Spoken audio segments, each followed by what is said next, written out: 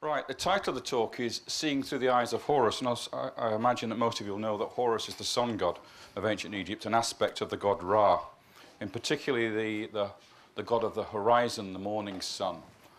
And what I'm going to talk about is how the kingship and rituals and theology of Egypt were based very much on the environment in which the civilization grew and developed. I think it's very important to try and understand the ancient mind, and how you do that is you look at the environmental landscape in which that civilization was born.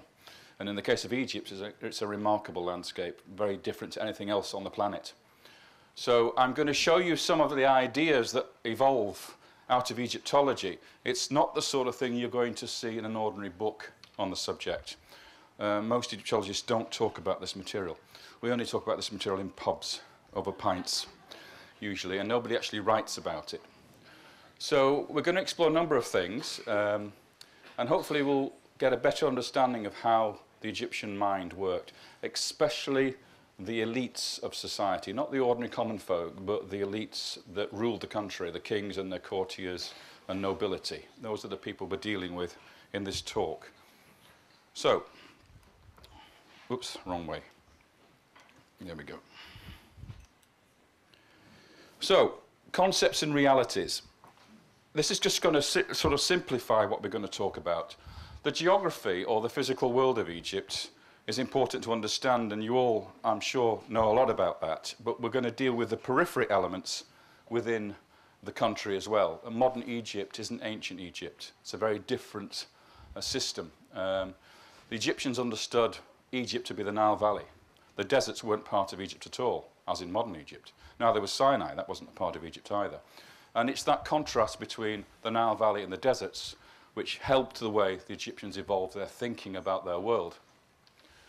And of course, the environment itself is the world in which they live. So not just the geography of it, but the actual things that happen in that world.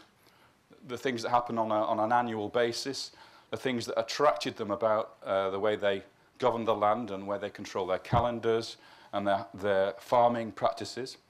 And the other thing, of course, is how that evolved into theology. So that's the metaphysical side of things, and how they translated what they experienced in their own lives into the theological aspects of the culture. Now, there are some preliminary notes for those people who are taking notes. The first thing is you're going to learn a few Egyptian words today. Okay, and interestingly, a lot of them have come through into the English language, which you're probably not aware of. And then we're going to try and understand this little question, understanding existence in terms of the Egyptian mind and how they conceived existence. And then for Andy, where's Andy? Down there. Stand up, Andy. Andy's going to talk to you about the cult of the bee. Is that tomorrow or the day after? Sunday. On Sunday. So I've got 3 little bees here for him. I thought I'd pop them in here. Oh, thank you. But these bees are not these little creatures. These are the bees of the English language, the letter B.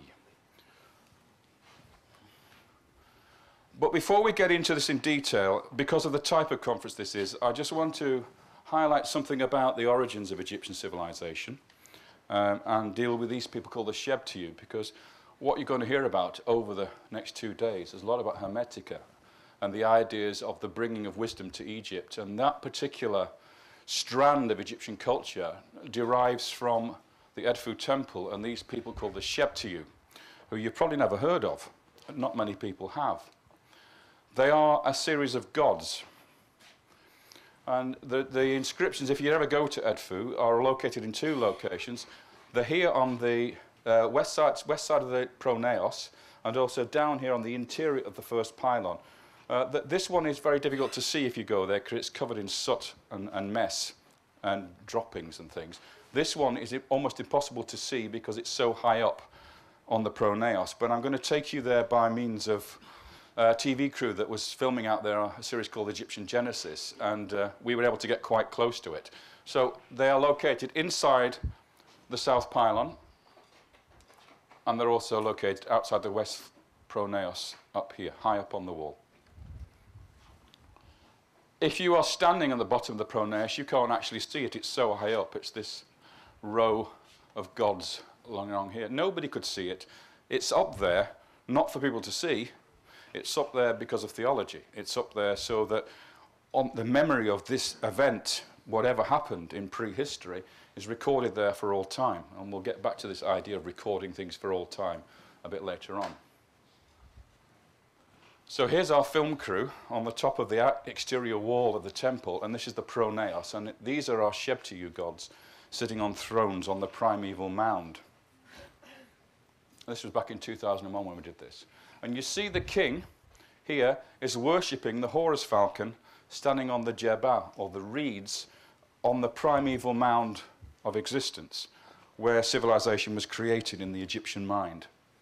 And these 8 gods here have got some very interesting names.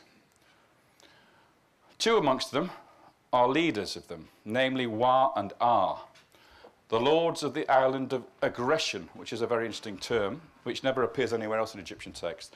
They are the 2 gods who founded this place and who were the first to exist there in the company of Ra. So they've got a memory of some distant event that took place before these gods arrived in Egypt. And here we see the Horus falcon on what we call the Jebah. Okay, that's another term that's, again, very rare in the literature. So what we're understanding is that that word means a stand of reeds surrounding the primeval mound of creation.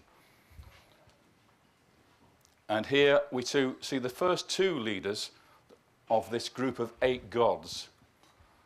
And Wa there is the great one, and the distant one, and Aa is the great one. These are Egyptian terms for these 2 gods. You don't find these gods in any literature.